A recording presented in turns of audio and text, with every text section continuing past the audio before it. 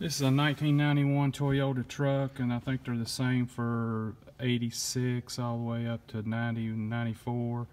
4Runners, Tacomas, base model Toyota trucks. But if your heater blower only works on one speed or just works on high, it's more than likely a heater blower resistor is bad.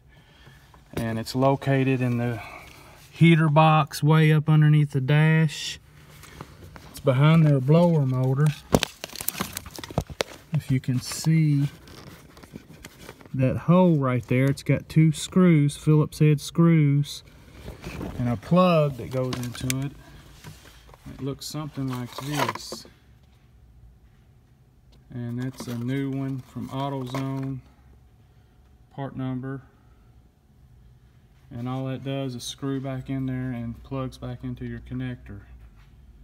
And that's most of the Toyota trucks, 4Runners, Tacomas for the older style. And that is more than likely to fix if your blower speed is just working on high or one speed.